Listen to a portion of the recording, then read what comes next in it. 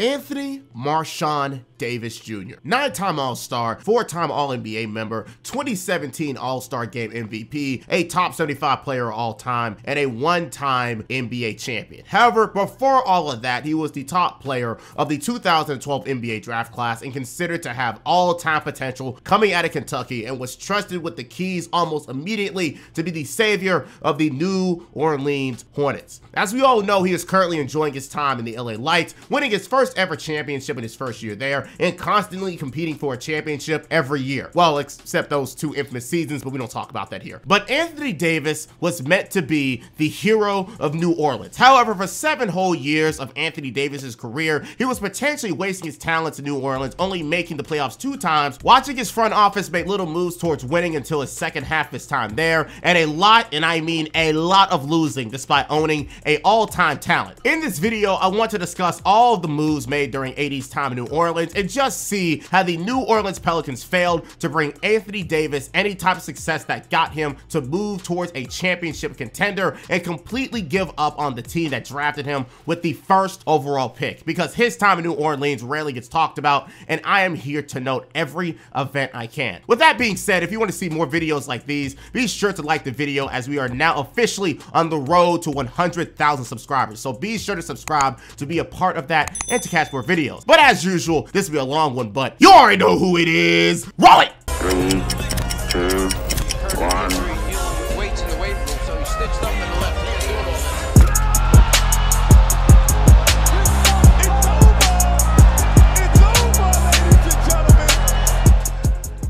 Speaking of the Pelicans, would you like to see them live like I did earlier in the preseason and have yourself a great NBA experience? Well, let me introduce you to the sponsor of today's video, Game Time, your outlet for the best ticket marketplace out there, with sporting events in more than 60 cities across the US and Canada right from your phone. As a big-time sports fan who goes to many events, I've used many different ticket apps, and the problems were all the same. Whether it was a lack of deals, having problems accessing my ticket when I needed it, or knowing my view of the ticket when I am buying it. But with the Game Time app, you'll get all of that and much, much more. With Game Time, you can see all the events in your city, get an accurate seat preview, second to none, and most importantly, be met with deals, whether it's sponsored directly from Game Time or zone deals for sitting in a specific area. And if you find a price lower than what's advertised, Game Time will credit you with 110% of the difference with their Game Time price guarantee. And for their main catch, you can get tickets at the last minute, an hour before the event starts, or even as the event is starting. And thanks to Game Time,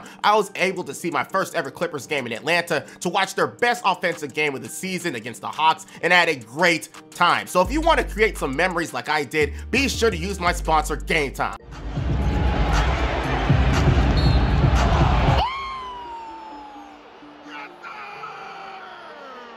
Take the guesswork out of buying tickets with Game Time. Download the Game Time app, create an account, and use code ALVINI for $20 off your first purchase. Terms apply. Again, create an account and redeem code ALVINI, ALVINI, for $20 off. Download Game Time today. Last minute tickets, lowest price guaranteed. And thanks again to Game Time for sponsoring this video, and let's get back into it.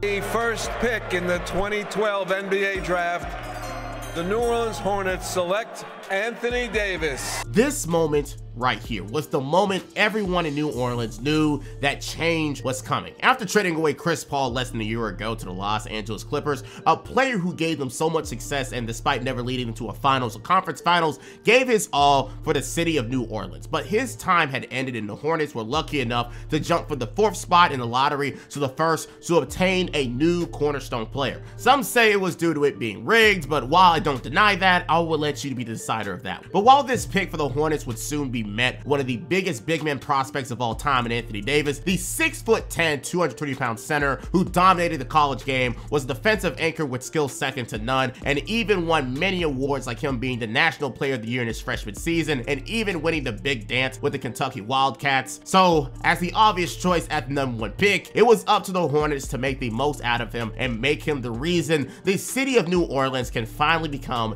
a city of champions in the NBA with time. Already though, the Hornets would go on and plan for Anthony Davis's future, owning the 10th pick of that same draft class, and what better to match your all-time center with than a point guard who can be his partner for the future. With the 10th pick in the 2012 NBA draft, the New Orleans Hornets select Austin Rivers from Duke University. Already thinking about the future of their all-time product in Anthony Davis, the GM at the time, Dell Demps, decided to draft a highly rated point guard in the draft process, Austin Rivers from Duke. Just like how AD was considered to be the next big man, Austin Rivers out of high school was the third best product out of the 2011 class, went to Duke as a 5-star recruit, and had a season to remember at Duke where he was the top scorer of his team and had many highlight-worthy moments. So people thought he could bring the same production and develop to become even better at the next level as a top duo with Anthony Davis. And a lot of people saw the potential in their future duo of the defensive monster Davis and an offensive heavy Rivers. And with this new era of Hornets basketball coming, the front office were already trying to make moves to surround Davis with talent. On July 11, 2012, the Hornets would trade Gustavo Ayon, a rookie from the year before, to the Orlando Magic for the services of Ryan Anderson, the reigning most improved player from the 2012 season. One of the money great moves that will start off the AD tenure, Ryan Anderson has proven himself as one of the best stretch bigs in the NBA and averaged a career-high 16 points in his final year in Orlando and wanted to get paid. But obviously the Magic and him were at a stalemate with this new deal, so he agreed on a sign and trade deal with the Hornets. So now that would bring AD his power forward for the future. There'll be space on the floor for him to operate as the new centerpiece and center, funny enough, for this Pelicans team. But remember, the Hornets at this time had youth all over that'll be operating as future pillars for this New Orleans squad, with AD as the nucleus. Eric Gordon at the time was 23 and was just traded recently to the Hornets during the Chris Paul trade and has already proven himself to be a consistent 20-point-per-game scorer. Grievous Vasquez was traded a year ago, and in his second season he has shown himself to be an A-tier playmaker despite playing mostly off the bench. And they also would trade for Robin Lopez in the summer, ready for a fresh start after his time in Phoenix. This Hornets team has potential all around and just needed to figure out how they go about developing Anthony Davis and finding the right pieces to make them a great team, whether via trade or in the draft. But now we can start the 2012-13 NBA season. The Hornets are coached by Monty Williams, and his job is to see how he can make the most out of AD's first ever NBA season. Off the bat in his debut, he'd already showed what he can do long term, scoring 21 points, drawing 9 free throw attempts, and of course getting a steal and a block. And this was against the San Antonio Spurs, who was in the conference finals last year and still own one of the best power forwards of all time, Tim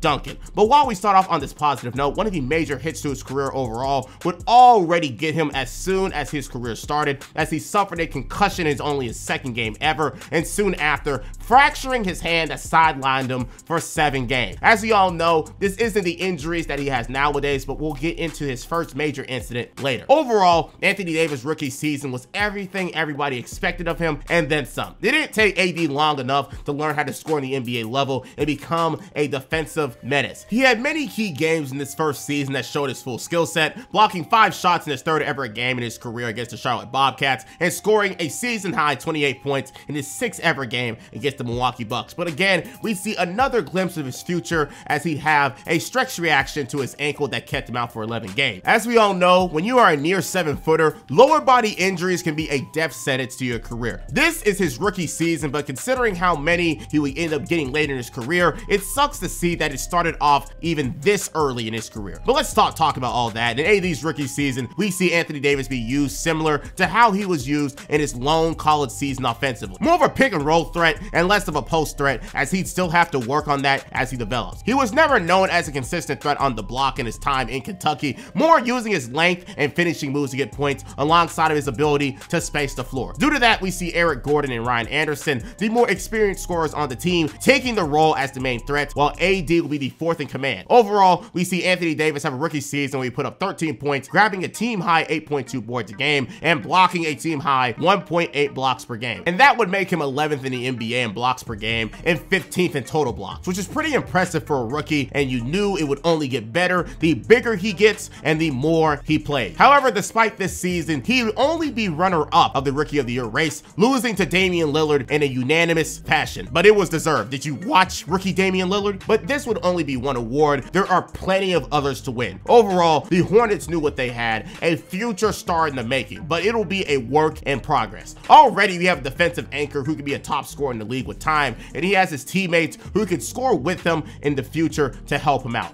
And with a record of 27-55, the Hornets are in prime position to get a new teammate to help AD as he gets better. And with the Hornets front office seeing what they had potentially, they went to work to make something happen as soon as possible. In the summer of 2013, the now Pelicans, after their rebrand, were thinking of making a splash to add to an already exciting young team full of potential and wanted to keep adding more pieces to take them to the promised land even faster. But first comes the 2013 NBA draft, where the Pelicans had a primetime spot as the 6th selectors of the class. But as we all know, the class, even by experts, were considered very much underwhelming and not with a lot of upside. And with the Pelicans front office knowing that, they decided to take advantage of an unlucky team looking to barter.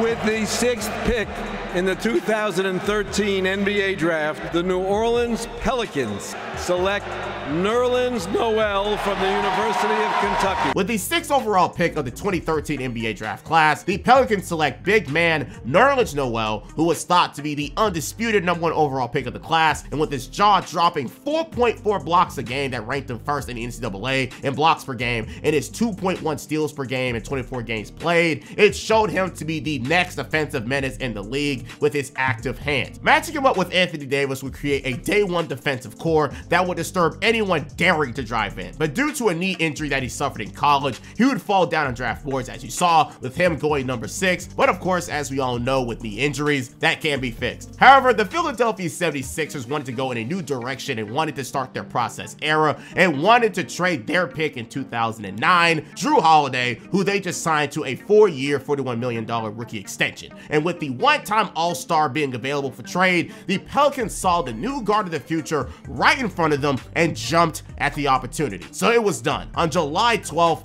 2013, the New Orleans Pelicans traded Nerlens Noel and a top 5 2014 first-round pick protected deal for Jrue Holiday and Pierre Jackson. And both sides got what they wanted. One got a big man with potential to be a DPOI winner and anchor of their new era, and the other one speeds up their rebuild with a point guard who became an all-star in his 4th year and has plenty of potential to keep improving, while also adding another piece in the future with Anthony Davis as the leader. But what if I told you it doesn't even stop there? Dell Demps was in the office making moves to speed along this process even more, and it was for another budding star in the making who needed a new home. On July 10th, 2013, a couple of days before the Jrue Holiday trade, the Pelicans will be a part of a 3-team deal with the Kings and Trailblazers, where they send away Robin Lopez and Grievous Vasquez to receive back Tyreke Evans and return. Again, taking advantage of another team trying to downsize. If you watch my timeline on the Sacramento Kings at the time, you know that there was always something going on in the aspect of a new coach or even front office members for the Sacramento Kings. And in this case, the coach there made Tyreke Evans an afterthought on the team, and Tyreke lost his value due to it. So he was viewed as expendable and ended up in New Orleans. But this can be viewed as a cheap deal for someone who had such high expectations after a very historic rookie season. He just simply needs that new sense of scenery and needs to be put back at the position he started his time in the NBA playing, point guard, and not off the ball. So in the span of only a few days, the Pelicans front office have traded for their next backcourt of the future for AD to develop alongside of and compete with. And considering that Austin Rivers' rookie season was far from impressive, if he ever improves, that would just be a plus when it came to depth. And as they started the 2013-14 NBA season, the talks around the league of the Pelicans being a dark horse playoff team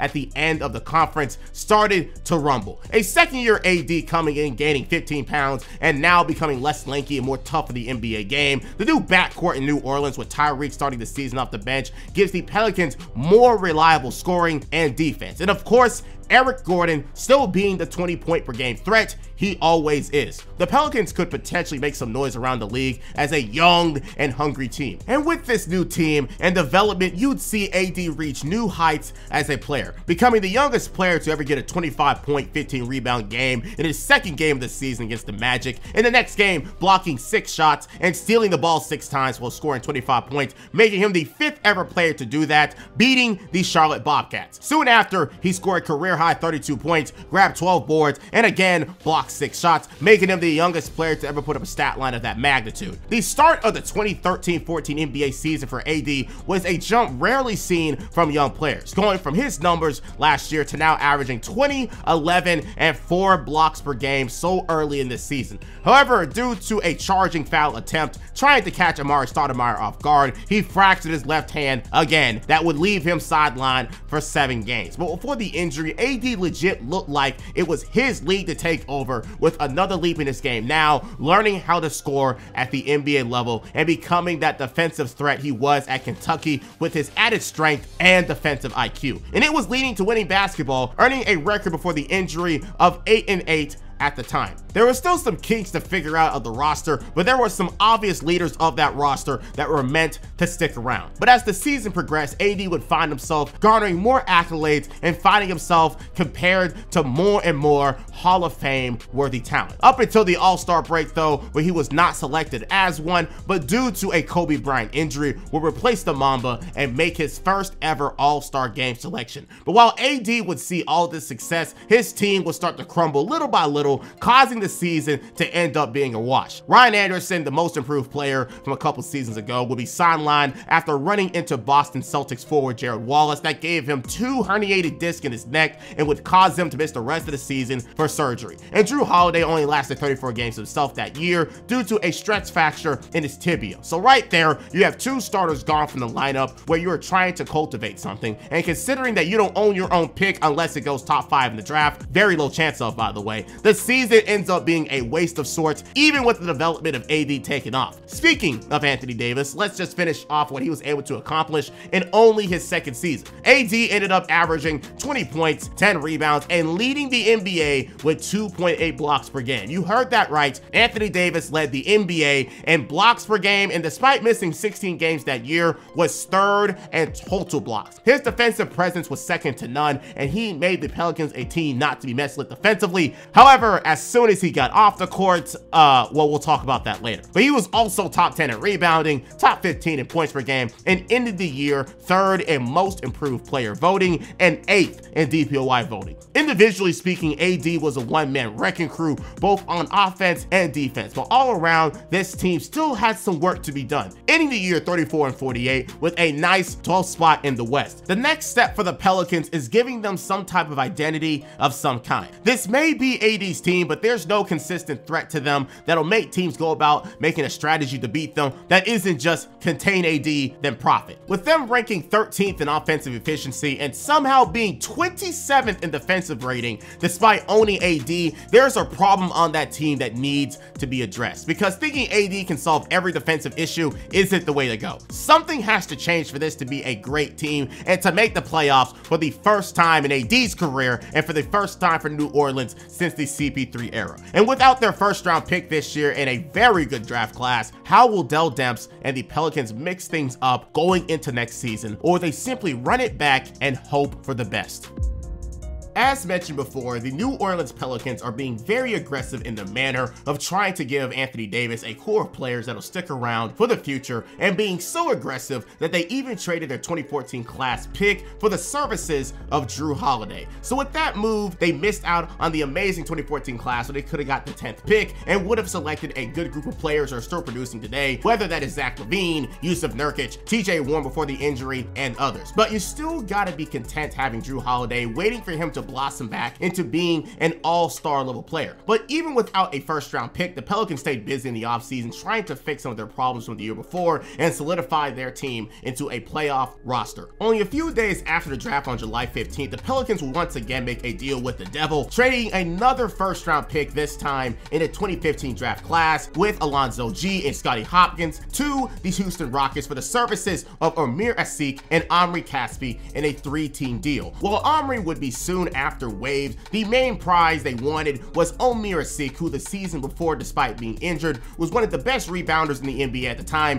and a real shot blocking threat that can be the center of the future for Anthony Davis. Because if you were watching AD's early years, you knew that AD centers were just not it. Whether it was Jason Smith, Alexis Ajinka, or Ryan Anderson, AD has never had a decent center who can hold their own as a defender. So now Omir is here to hold his own, grab his own boards, and block shots, so AD doesn't have to be the only option and the only last line of defense. But trading a first-round pick for him, and also considering that Omier is on an expiring deal, there is a lot of risk in this trade, trading parts of his future for what can only be described as a role player. But with a very quiet offseason outside of this trade, the Pelicans are looking to go even further than when they did last year. And with a day one lineup of Drew Holiday, Tyreke Evans, Eric Gordon, AD, and Omier Asik, to be honest with you, that sounds like a playoff team. But remember, during this time in the Western Conference, you had 50-win teams being 6 and 7 seeds. The Western Conference was brutal during the 2010s. So your goal is to either win 50 games, bare minimum, or be lucky enough to win enough games to be the 8th seed in the Wild West. But in the first game of the season, AD started things hot like he never left. 26 points, 17 rebounds, 3 steals, and 9 blocks. AD was looking to make another jump and show the NBA that this is his league to own, and desperately trying to make his first ever playoff appearance. And this season for AD and the Pelicans would be a season to remember, whether it was his game winner against the championship winning Spurs from last season early in the year, Evans, Davis, scoring a career-high 43 points against the Jazz on November 22nd, or possibly the most important shot of the season, where he made a game-winning 3 against the OKC Thunder, where he dropped 41 points. For Anthony Davis. Kid's got some game. Yes, he does. A pump fake 3 from 35 feet. Every great Anthony Davis performance was a very necessary one to keep the Pelicans' head above water and survive a very bloated Western Conference when it came to talent and standing. But even after that game winner, the Pelicans were still barely surviving with a 27-23 record. But Dell Demps in the front office knew this team was a few pieces away from being something in this league. They were trying to make that happen as soon as possible. So now we have another trade. Earlier in the year, they traded away their 2012 first-round pick in Austin Rivers, leaving a huge hole in their backup point guard spot. And the Pelicans decided to fill that hole with a trade that brought in Norris Cole for the Miami Heat in a 3-team deal where they only had to give up John Salmons. Of course, this is also the deal that brought the Heat Goran Dragic, but we're focusing on the Pelicans here. After that trade, we finally move into the 2015 All-Star break, where Anthony Davis is voted in as the Western Conference All-Star starting center, making his first ever All-Star game without the injury clause from last year. However, just like Kobe, ironically, for the year before, he would also miss the game due to an injury to his shoulder. But again, this is another big milestone for him and the Pelicans, making it known that they own a top player in the conference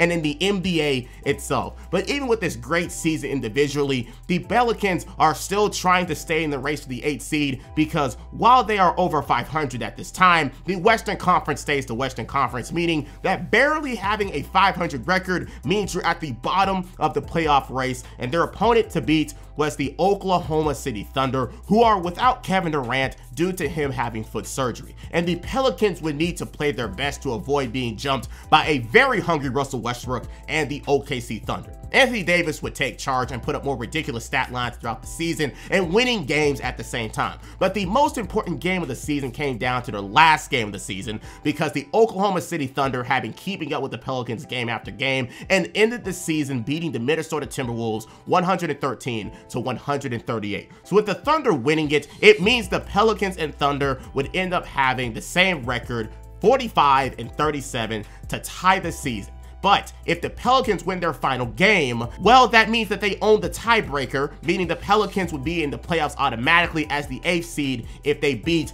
the reigning champions San Antonio Spurs. AD would have to pull off one more amazing game to beat the upcoming 6th seed in the playoffs. But despite them being the 6th seed, this is a 55-win San Antonio Spurs squad. So let me remind you that this game winner on February the 6th from Anthony Davis was most certainly the most important shot of the season. In his final game, the Pelicans would end up beating the Spurs 108-103, with AD leading all scorers with 31 points. But once the game went from 12-12 in the 5-minute mark of the first quarter, the Pelicans would never look back, gaining up to a 23-point lead at one point and watching AD score 10 points in the first quarter alone, and Norris Cole, the 6th man, scoring all 13 of his points in the second quarter. Safe to say they really wanted this game and stopped the Spurs from coming back at the end, but with this win, gives the Pelicans their first ever playoff appearance since 2011, and marking AD's first ever playoff appearance in his career. But before we get into that, we gotta talk about Anthony Davis's third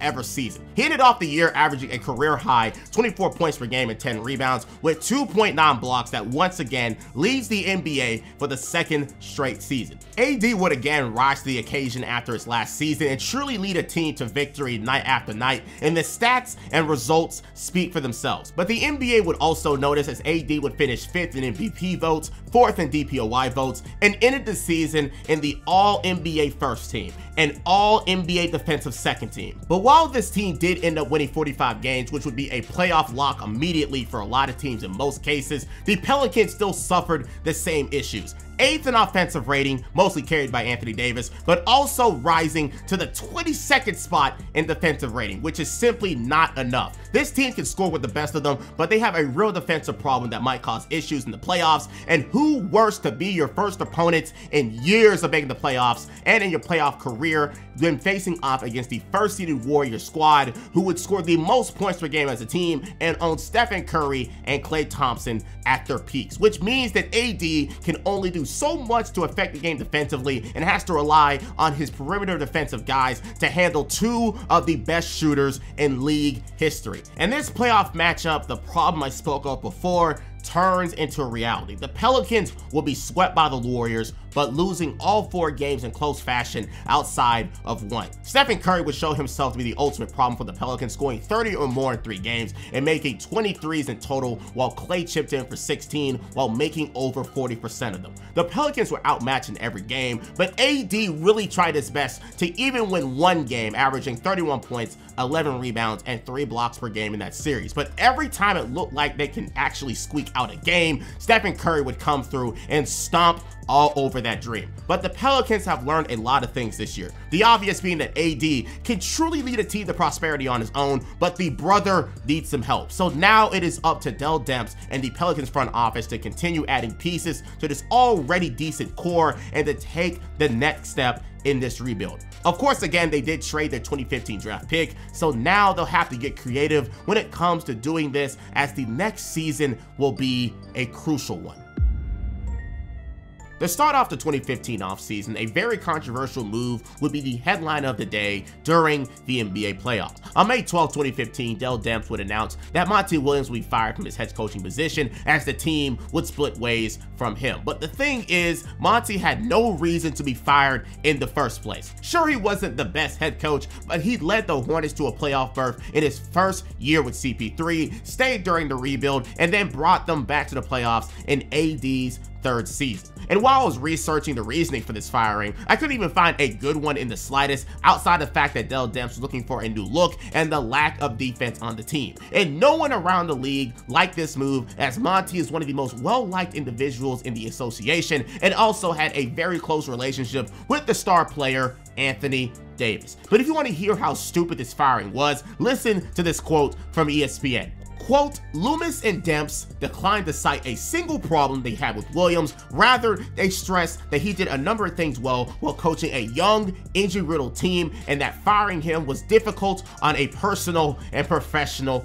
level. End quote. So again, safe to say this firing would be a very, very controversial one. But the man to replace Monty would be Alvin Gentry. Oh look, he has the same first name as me. A 4-time head coach and the main credit towards the success of the Golden State Warriors offense, where he was the assistant coach and, according to ESPN, the offensive coordinator of the team. And Dell Demps wanted some of that action, I am sure. So his goal is for Gentry to spread some of that magic onto the Pelicans and make them a dangerous team coming into next season. While controversial, we will just have to see if this move was worth it, and especially the decline in trust AD would have to have in the front office for getting rid of someone that he definitely enjoyed being on the team. But after a very quiet draft night because of them not owning their 2015 first-round pick, the Pelicans have some people that they have to pay. And pay they did. On July 9th, 2015, Omer Asik would accept a 5-year, $58 million deal, now locking in the Turkish center for a long time and paying a good bag to do it. So now he's locked in officially as the center of the future, but again, he was traded for a first-round pick, so it's safe to say that he was going to be a future core member as a safe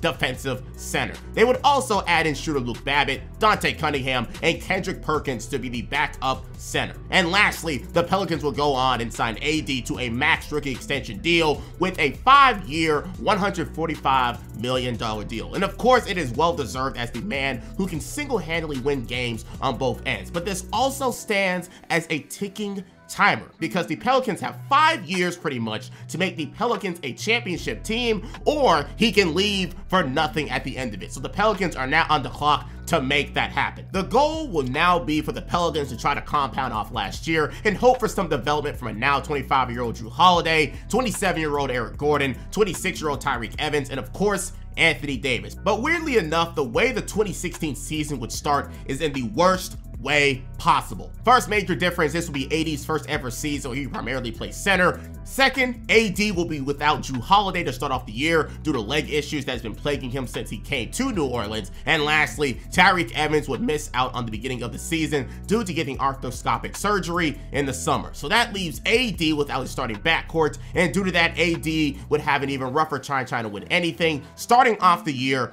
1-11. But it can't be blamed on pretty much anybody, but the Pelicans are getting ran out of the gym and starting off the year at the bottom of the NBA due to those injuries from before. But over the span of the season, you can see this year becoming more of a wash from all angles, mostly due to injury. Drew Holiday would only play 65 games, however, with a minutes restriction and not allowing to be played back-to-back, and mostly being off the bench as he rehabbed his bum leg. Eric Gordon only played 45 games, and Tyreke Evans would only survive 25 games before being out the entire year for surgery once again. So AD was truly on his own to where his second leading scorer would be Ryan Anderson, scoring 17 points off the bench. Yes, you heard that right. His second leading scorer was off the bench. So yeah, you wouldn't be surprised to hear that the Pelicans would only scrape together 30 wins all year, going back down to rookie AD's Hornets level basketball. But this time, led by an all-star level Anthony Davis, who made another all-star team who averaged very similar numbers for the year before with 24 points, 10 rebounds, and 2 blocks per game. But even AD would have to go down himself late into the season to receive left shoulder surgery due to a torn labrum. So there's really not much to say in Alvin Gentry's first season with the Pelicans and in the 4th season of this video, because everybody was injured, everyone suffered, and a lot of L's were gained. AD himself would still become an all-star and even missed out on all NBA status. So that in itself should tell you just how bad things were getting. So instead, here are the best moments of the season for the Pelicans. AD on January 15, 2016 would get a game winner against the Hornets.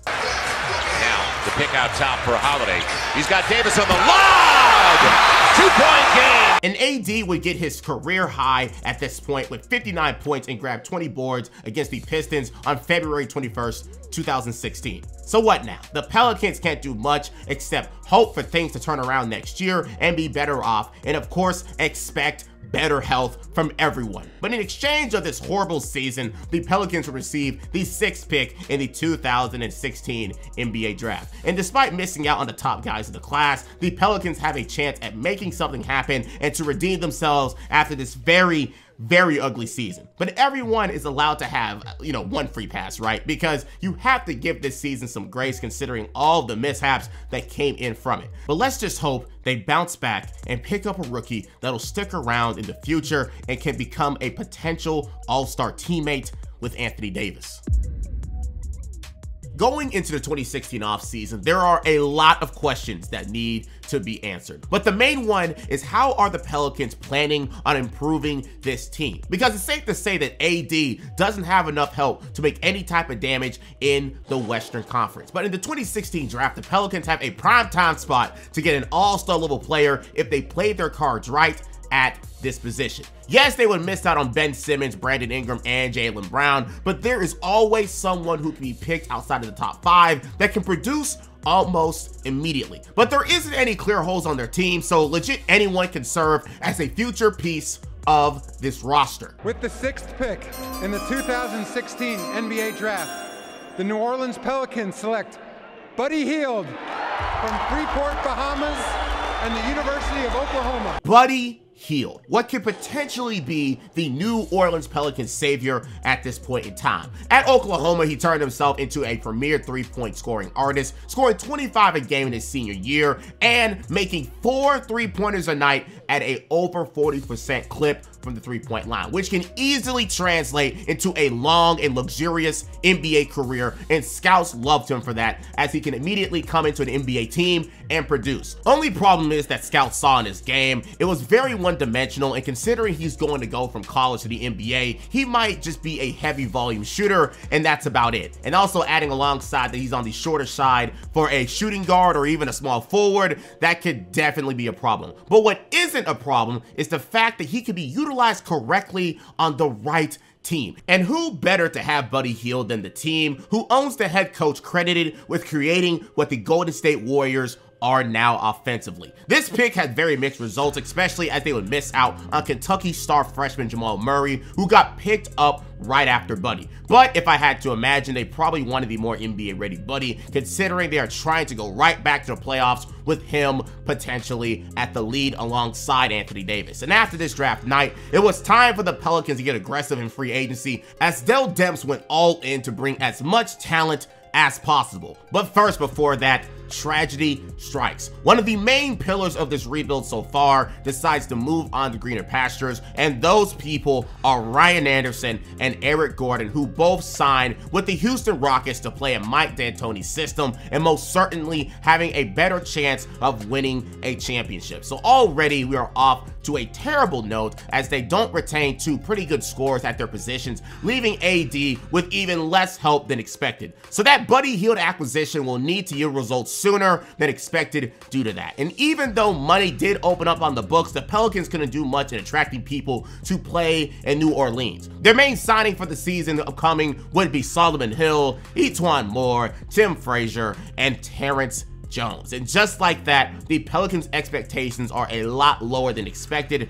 due to them not retaining Ryan and Eric for another potential playoff run. But at the same time, I don't blame them, but AD can only do so much on his own, and you can really tell he wanted to try his best towards winning something. In his first game of the season against the Nuggets, he went off for 50 points, 15 rebounds, and got 5 steals and 4 blocks. But despite that, he lost the game. Then the next game, he went off for 45 and 17 against the Warriors, and again lost the game. In fact, the Pelicans would lose their first 8 games of the season and started off the year 9 and 20. There was no positivity in sight outside of the dominance that AD was trying to do and single-handedly win games for the Pelicans, and outside of Jrue Holiday staying consistent and finally being healthy after his constant leg issues that's been plaguing him for years. You can simply look down the roster and see that help was not on the way. Even our rookie from the 2016 class, Buddy Hield, he was having a hard time adjusting to the NBA, and as predicted, only being used as a shooter, not being trusted as a starter on the team for sure, only playing 20 minutes a night. But despite all of that, there was one major positive, and that was the fact that this season would be the healthiest we would ever see Anthony Davis up until this point.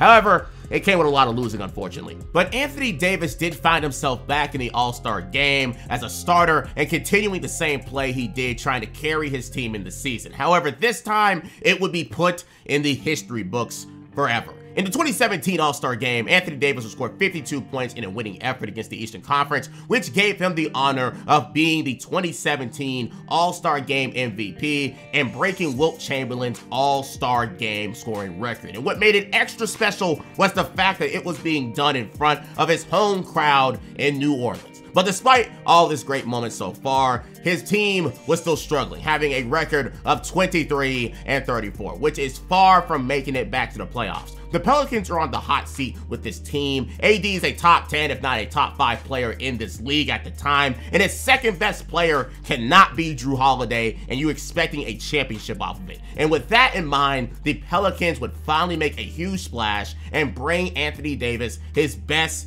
teammate to this date. The Pelicans have agreed to trade Buddy Hield, Tyreek Evans, Langston Galloway, and a future first and second round pick to the Kings for DeMarcus Cousins. I'm sure you remember this. February 20th, 2017. The Sacramento Kings would trade all NBA center DeMarcus Cousins for a measly price of Buddy Hield, Tyreek Evans, Langston Galloway, and a 2017 first and second round pick. This trade was thought to be one of the biggest fleeces of all time, getting an all-NBA level center in his prime for basically nothing in return. But it does go much deeper than that. The Kings wanted to start tanking again, and front office member Vivek Ranadive thought of Buddy Hield to have Stephen Curry potential. But at the same time, DeMarcus Cousins has an upcoming free agency deal where he could command over $200 million, and the Kings wanted to avoid that as much as possible. So now he's the Pelicans' potential problem because he could absolutely leave for nothing if he wanted to stay in Sacktown, and now he could do the exact same thing in New Orleans. But who cares? At the moment, you have Anthony Davis and Boogie Cousins together, and they could create one of the best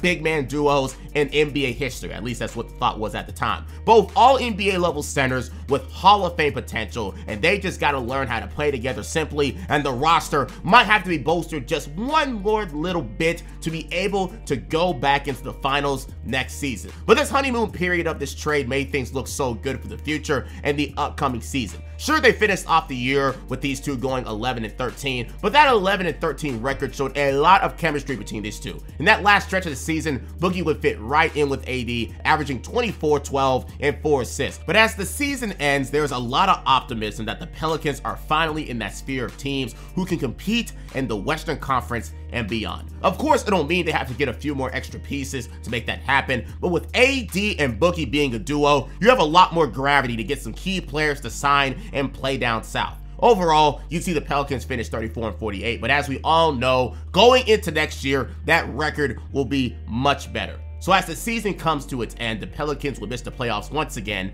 AD will be an all-NBA member in the first team and make all-defensive second team. But everyone knew around the league, this Pelicans team is going to be legit going into next year. And with a summer full of rest, and now you'll be able to get AD and Boogie together for a whole summer to create even more synergy, they can officially start competing in the NBA next year as a serious team. The summer of 2017 was going to be an awfully important few months for the future of the New Orleans Pelicans. After acquiring DeMarcus Cousins at the trade deadline last year, the Pelicans and Dell Demps are trying their hardest to add more productive pieces around them to make sure this team is competing for a long time. And by a long time, I mean that AD is 23 and Boogie is 26. So while they do have time, it is now win now mode, and they have to get something as soon as possible to make all of these moves worth it. But with their 2017 pick being traded, the only way they can truly rely on them getting someone new was in free agency. Throughout this entire timeline, they had not been able to attract any type of high-tier player or even a really good role player on their team. Every productive player was either a string of good luck or brought in via trade, and that would remain the same, unfortunately. But there was one name that had people surprised that he would even touch the state of Louisiana. That person was Rajon Rondo, the 30-year-old point guard and the one-time NBA champion. At this point of his career, Rajon Rondo was on a really bad streak of the media trashing his appearance due to his actions on and off the court. But while he's still a productive playmaking god he always is, he also comes with a lot of bad juju, at least according to the media, that has gone with him from every team. Whether it was his feud with Rick Carlisle in Dallas or his power struggle in Chicago. But with a one-year, $3.3 million deal on the table, Rajon Rondo became a New Orleans Pelican. Not a big name at all and thought to be a risk to others, but he's looking for redemption, and this was his chance to get it. But there is also someone else who got signed, and that person was Jrue Holiday to a 5-year, $126 million deal. Obviously, they couldn't afford to make the same mistake like what happened with Eric Gordon and Ryan Anderson, but Jrue wanted to come back no matter what anyways, but at least this holds him down to stay as a pillar of this team and one of the few original teammates of Anthony Davis that stayed since his rookie season, and a productive player at that. Outside of that, as usual, their offseason was quiet as it can be, but while researching this video, I found that the Pelicans were projected to be the 9th seed this upcoming year and missed the playoffs according to ESPN. So while everyone believed the duo of AD and DeMarcus Cousins would be good, the experts didn't believe that they still stood a chance in the wild, wild west. So it was up to them to prove that they can subvert expectations. And by New Year's Day, the experts were looking to be correct in their prediction, as the Pelicans couldn't find a consistent groove, being 18-18, 500 on the dot. But it was due to a very unexpected reason. The New Orleans Pelicans are one of the worst scoring defensive teams in the league. You think a team anchored by AD and even have DeMarcus Cousins and Drew Holiday there would at least be able to make a decent defensive team at wit's end. But the way the Pelicans are playing will make that happen, playing at the fastest pace in the NBA. Rajon Rondo was orchestrating the offense with ease, playing with two primetime big men, and DeMarcus Cousins was having a career year, getting dimes, playing alongside AD. But when you also give up as many points as you score, it doesn't mean very many games will end up being very easy. But this team was very dynamic and a very fun team to watch, watching AD and DeMarcus Cousins operating the way they do and giving teams headaches, trying to figure out just how to guard two All-NBA big men in their prime. But in this season, and with this new offense, we've seen AD reach new heights once again, averaging a career high of 28 points per game, while also scoring more efficiently than ever, thanks to him playing alongside Boogie and Rajon Rondo at the same time. The signing of Rondo and the trade for Boogie just simply made his time playing basketball that much easier, and the Pelicans were making things happen due to it. And as they start the year 9-3 for a record of 27-23, they would climb up the ranks of the Western Conference for another potential playoff run. However, as we all know, on January 26, 2018, we see the trajectory of this season plummet right before our very eyes. Cousins misses. Oh, almost got his own rebound. Right there.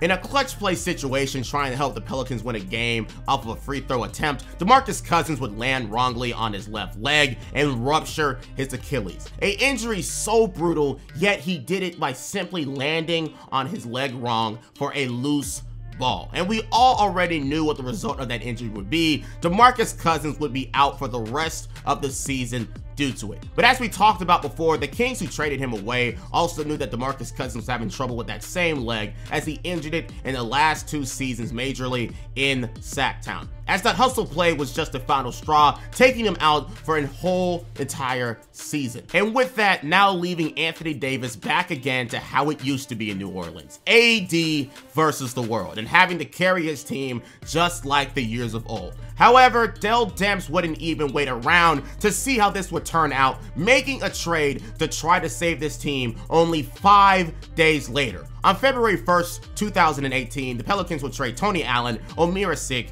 Jameer Nelson, and a 2018 protected first-round pick for the services of Nikola Mirotic. Nikola Mirotic was a very highly talented pickup by the Bulls, who had been playing with them for a few years and turned himself into a contending piece with his ability to space the floor and score off the dribble. But he's looking to get paid after this team option kicks in the next season, and that didn't align with what the Chicago Bulls wanted. And the winner of the sweepstakes that ended up getting him was the Pelicans. At least now the Pelicans can breathe easy, as just like Boogie, Nikola Mirotic fits in very well and gives AD wiggle room to operate as the team's starting center. But at the same time, he opens up room for them cap space wise, getting rid of Omer Asik's contract, who isn't even playing on the team all that much and went from being a starting center a couple years ago to a bench warmer as soon as he got that extension a few years back. But as they start off this new era with Nikola Mirotic going into the All-Star break on a 3-game winning streak, the Pelicans would once again see AD become an All-Star starter, having one of his best years of his young career. But his team focus was to make the playoffs, and it just looked like the team clicked right after the All-Star break. The 3-game win streak ballooned into a 10-game winning streak lasting almost an entire month, and they'd end the season 21-11 since they traded for Nikola Mirotic and had a record of 48-34. The best of this video so far, as they were only 2 games away from hitting the 50-win club. And guess what?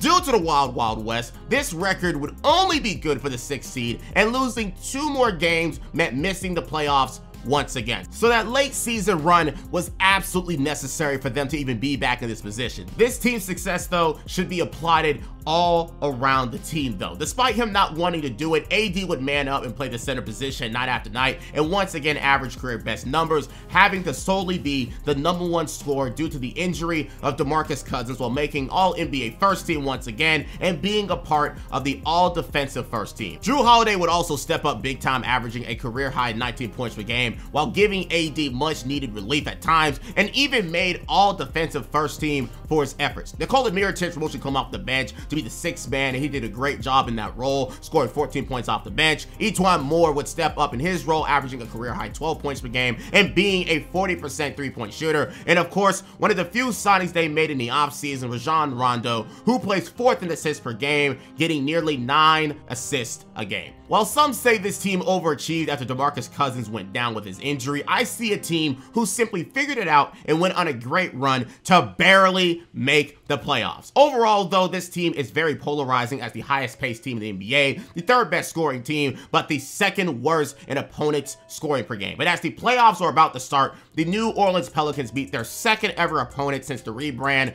the Portland Trail Blazers. Experts believe that this 3 versus 6 series could end up in an upset, considering the matchup in the paint with Anthony Davis facing off against Yusuf Nurkic and their small ball for Al-Farouq Aminu. So it was up to him to take advantage of this matchup as much as he can. Game 1 started off hot with the Pelicans when AD would end up scoring 35 points and held off a 4th quarter comeback, winning by only 2 at the end with an ending score of 95-97. But another key headline would be created after this first game, as Damian Lillard would be locked up by Jrue Holiday, shooting 6 of 23 from the field. We'd also see the chemistry of AD and Rajon Rondo, who always seem to rise in the playoffs, getting 17 assists in this first game with only 2 turnovers. Game 2 would see another demolition of the Trailblazers, this time with Jrue Holiday scoring a game-high 33 points, and again, locking up Damian Lillard on the other side. And with this 2-0 lead, the Pelicans are trying to make sure the Trailblazers have no chance of bringing this series back home, blowing them out in Game 3, 119-102, seeing AD score 28, and the newly traded acquisition Nikola Mirotic scoring 30, and finally in Game 4,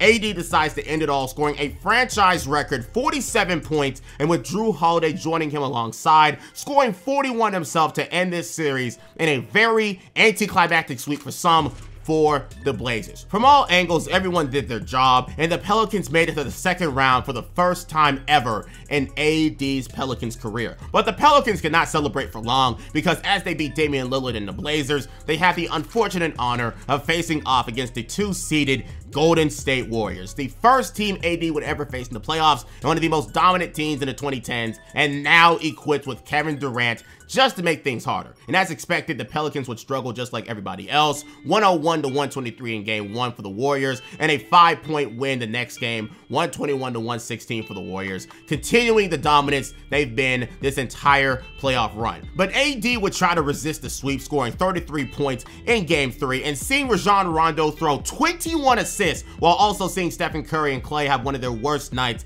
in this postseason. But after a KD masterclass with him scoring 38 points in Game 4, and the Big Three scoring 75 points together in Game 5, the Golden State Warriors would end this amazing season, unfortunately losing in 5 games. However, despite this loss, you can see this season excused on many aspects. Boogie Cousins would be sidelined immediately, tanking the season up until Nikola Mirotic be traded for, and the wall that is the Golden State Warriors was thought to be impossible to climb over at this time. But what is a positive is the fact that the Pelicans could simply run it back the next year. AD is turning 25 next season. DeMarcus Cousins, who is looking to get paid, could still come back next year and try again after an entire offseason of healing and getting his surgery done. And they still have Mirotic on contract for another season until he has to get paid, and Jrue Holiday is locked in already for 4 more years. And you can keep around the current core that made this team a damn near 50-win team already. So, as they lose this year, in theory, there is optimism that the Pelicans can remain a threat for a long time, as long as they play their cards right. It might not be their time yet because of the Golden State Warriors and other great teams in the Western Conference,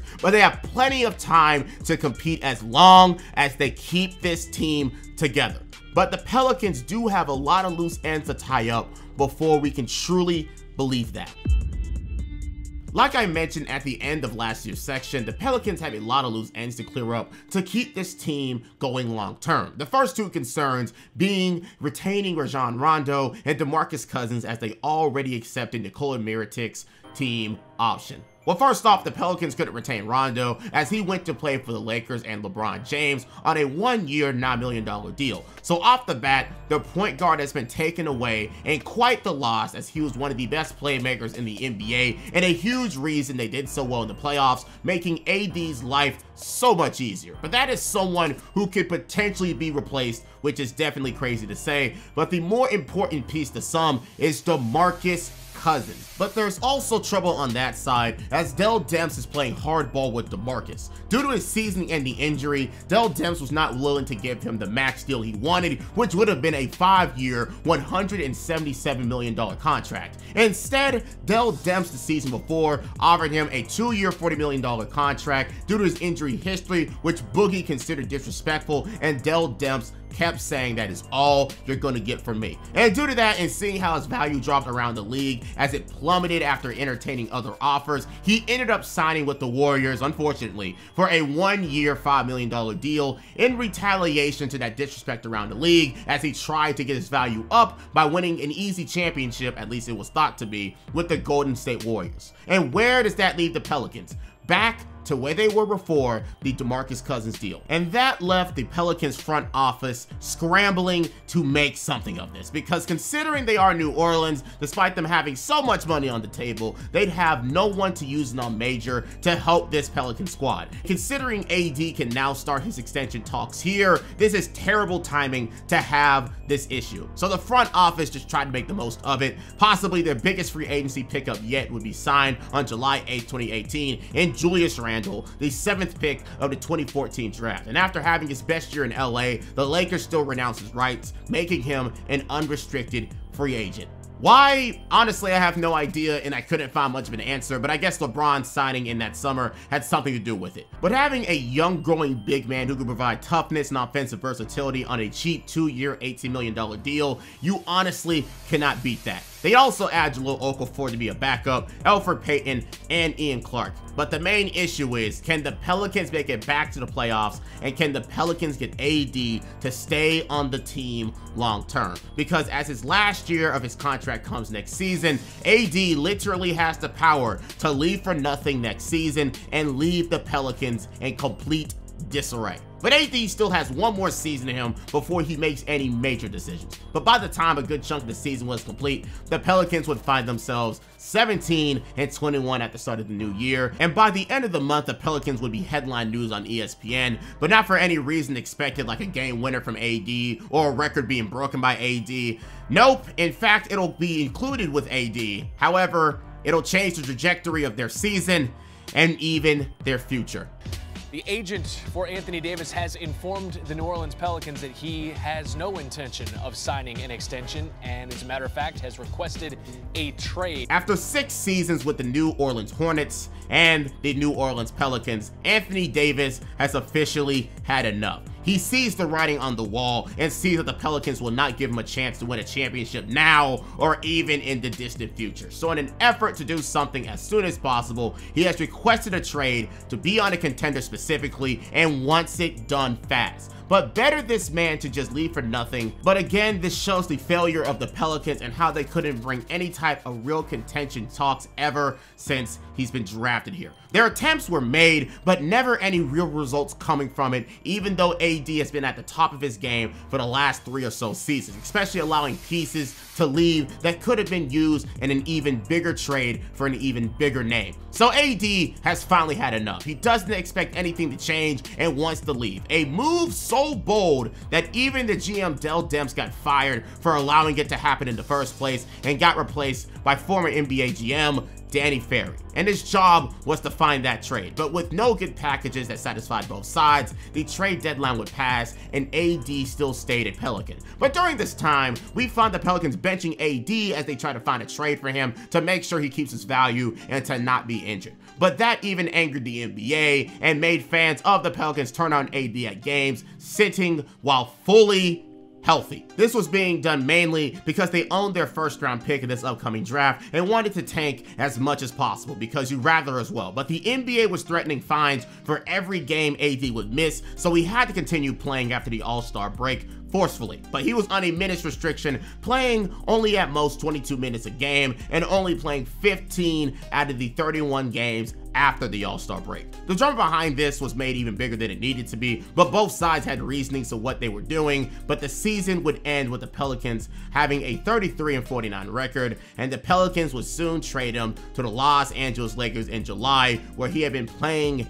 ever since. But in the 7-year timeline, we would see how the Pelicans would try to make the most out of the years he was there, but it was a very disappointing time in retrospect. When you own one of the best players in the 2010s and best centers of the modern era, who was known to be that at day one and not surrounding him with talent, it was obvious that he'd want to leave eventually. Only the most craziest of players of all time, like a Kevin Garnett, would want to stay in a losing situation just because he loves the organization itself. But no, AD had enough and he wanted to go to a real contender. But some of us can understand, playing in one of the smallest NBA markets out there, the possibility of anyone coming there was slim to none, and then the front office not being more aggressive in their moves also didn't help. The DeMarcus Cousins move was possibly the best one made in this entire time, but unfortunately the injury history he had decided to come back and bite him, making that season and a half with Boogie not worth it. Add that alongside only making the playoffs twice and never getting him a good running mate until the very end, it made sense why AD wanted to leave for an automatic contender so he can stop wasting his time and stop wasting his youth, which ended up being the Los Angeles Lakers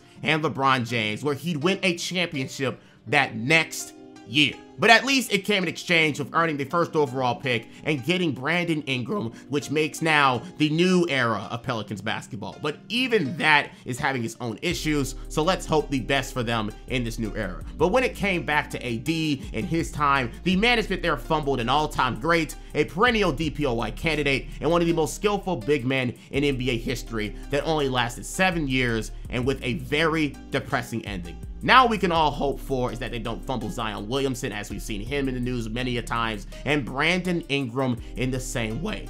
With that being said, thanks for watching this video. Tell me who else you'd like to see me talk about having parts of their career wasted due to bad management, and until next time.